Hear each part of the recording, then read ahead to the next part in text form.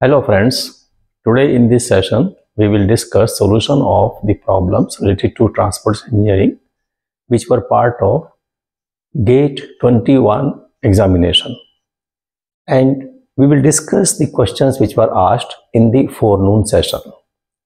The first question is the shape of the most commonly designed highway vertical curve is, and there are four options: spiral, parabolic, circular of same radius, or circular of different radii. Now here I must tell you that the vertical curve is designed as a parabola. Although we design horizontal curve as a circular curve, but vertical curve is designed as a parabola. If it is a summit curve, we take a square parabola, y is equal to ax square. If it is a valley curve, we take cubic parabola. So correct answer is B. The second question is, a highway designed for 80 km/h speed has a horizontal curve section with radius 250 meter.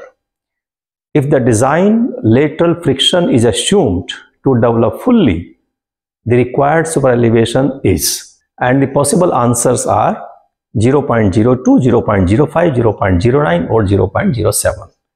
Now this is the equation which we used to calculate the super elevation on a horizontal curve on a road, where E is the amount of super elevation, F is the coefficient of lateral friction, R radius, V speed. Now V is given here 80 km/h, but what is given is that this is fully developed, and the value of F we take in the design is 0.15 for a speed of 80 km/h, and therefore E should be V square upon 127R minus F. So if you put these values here, 80 square upon 127R, R is 250 meter, and this is 0.15, and this comes out to be a value of 0.051. And the question is that you should mention only up to 2 places of decimal, so you remove this. So the correct answer is B, that is 0.05. The next question is, spot speeds of vehicles observed at a point on a highway are 40, 55, 60, 65 and 80 km/h. The space mean speed in km/h rounded off to 2 decimal places of the observed vehicle is. Now the speed which are given here, they are the spot speeds, and if you take the normal average of these speed, that will be the time mean speed. Space mean speed is harmonic mean of spot speeds, V1 plus V2 plus V3 and so on. So space mean speed here will be, number of vehicles are 5, 1 upon 45 plus 1 upon 55 plus 1 upon 60 plus 1 upon 65 plus 1 upon 80. These are the speeds which are given, and if you solve this, it will be 56.99 km/h, because answer is to be given up to 2 places of decimal, so we keep 56.99. We don't round off to 57 km/h. So that is the question number 3. Question number 4 is on runway. The longitudinal section of a runway provides following data. So end-to-end runway length and corresponding gradient are given. 0 to 300 meter, it is plus 1.2% gradient. 300 to 600, it is minus 0.7. 600 to 1100 plus 0.6, and so on. The question is effective gradient of runway. Now effective gradient of the runway is the RL of the highest point on the runway minus RL of the lowest point divided by total runway length. So from the given table, we should calculate what is the maximum difference in elevation on the runway. So you make a table like this, that 0, 300, 600, 1100, 1400 and 1700. Let us say the RL of the first point at 0 is 100.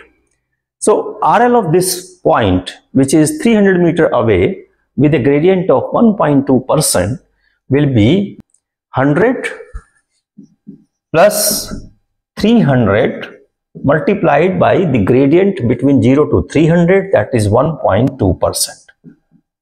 That is 103.6 meter.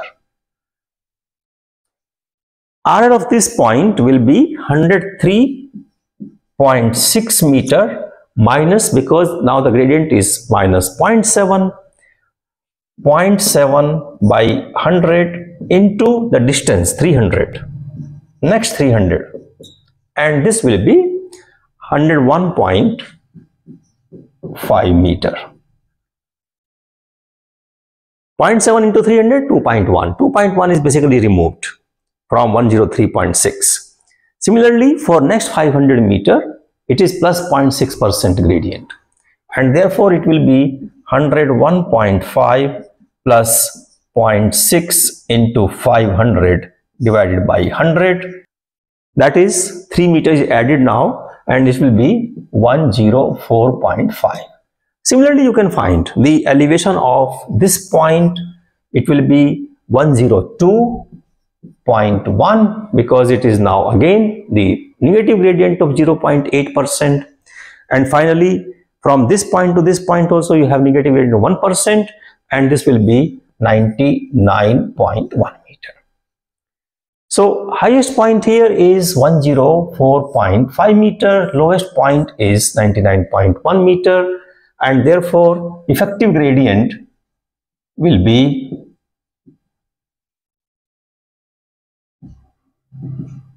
104.5 minus 99.1 divided by length of the runway, that is 1700, and this is 0.3176% into 100. And the question, the answer is to be given up to 2 places of decimal, so we say 0.32%. So that is the answer of this question. Question number 5 is on design of signals. A signalized intersection operates in 2 phases. The lowest time is 3 seconds per phase, and the maximum ratio of approach flow to saturation flow for the 2 phases are given as 0.37 and 0.4. The question is to find out the optimum cycle length using Webster equation. Webster equation is that the optimum cycle length is 1.5 L plus 5 upon 1 minus summation of yi. Now here L is total lost time, and this yi is the critical flow ratio. Now because it is given here the maximum ratio for each phase. So for example, if you have these movements moving in a single phase, this has some value of y. Y is basically Q upon S. Approach flow divided by saturation flow. One of them will be higher, and therefore we take higher of these 2 values for the first phase. Similarly for the second phase. Now here it is given summation is 0.37 plus 0.4, 0.77. Lowest time is 3 seconds per phase. There are 2 phases. So this will be 1.5 multiplied by 3 into 2 phases plus 5 upon 1 minus 0.77. This is 14. 3 into 2, 6. 9 plus 5, 14 upon 0.23, 60.87 second. It says rounded off to one place of decimal. So it is 60.9. That is the optimum cycle length. That is question number 5. Next question. The next question is the shape of the cumulative distribution function of Gaussian distribution. Now, Gaussian distribution is also called the normal distribution, and it is cumulative distribution function, CDF. And for a normal distribution, the CDF is in the form of S. It is a S-shaped curve. So it's a straightforward question. Answer is B. That is S-shaped. It is not bell-shaped. Bell-shaped is a normal distribution. The Gaussian distribution, if you see the probability distribution function, this is the probability distribution function which is in the shape of the bell. But the question is on CDF, cumulative distribution function. It is always S-shaped. Question number 7 is, on a road, the speed density relationship of a traffic stream is given by U is equal to 70 minus 0.7 K, where speed U is in kilometer per hour, density K is in vehicle per kilometer. At capacity condition, the average time headway will be, and you have to choose one of these answers. Now, U is equal to 70 minus 0.7 K. Now, this is linear relationship between speed and density, and therefore it follows Green-Shield equation. You can watch my video on macroscopic traffic flow modeling to understand it further. But when speed density is linear, then in that case, this is the speed density. You have U here, K here. Now this is when density is 0. This is 70 km per hour as per equation.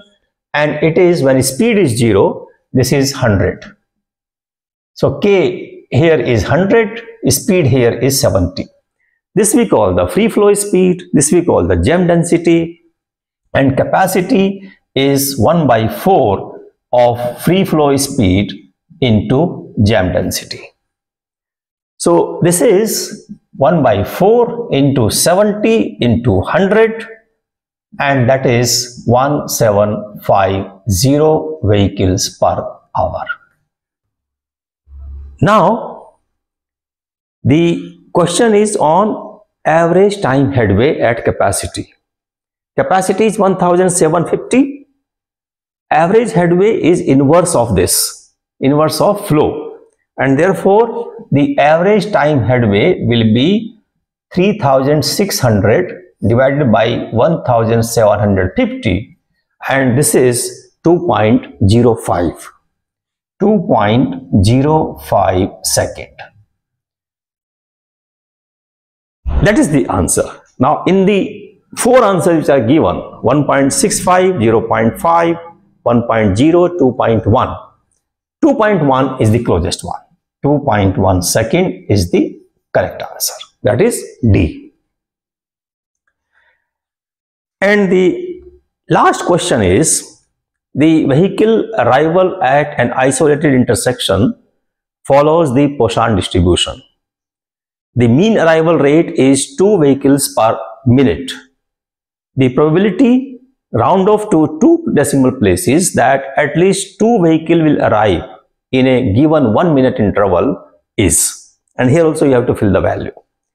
Now, Poisson distribution is given by this equation, that P probability of x being equal to x is e to the power minus m into m to the power x upon factorial x, where m is the mean rate of arrival, average value. Average value is 2 vehicles in a minute interval. So m is 2. Now probability of x being 2 or more is 1 minus probability of x being 0 plus probability of x being 1 in a time interval of 1 minute. So p x equal to 0 is e to the power minus 2 into 2 to the power 0 upon factorial 0. And probability of x is equal to 1 is when x is 1, that is e to the power minus 2 into 2 to the power 1 upon factorial 1. This is 0.135 and this is 0.271. Total 0.406. 0.406, and therefore probability of having arrival, at least 2 arrivals, at least 2 means 2 or more, will be 1 minus 0.406, or you can say 0.59. Up to 2 place of decimal, it will be 0.59. So that is the probability of 2 or more arrivals in a 1 minute interval.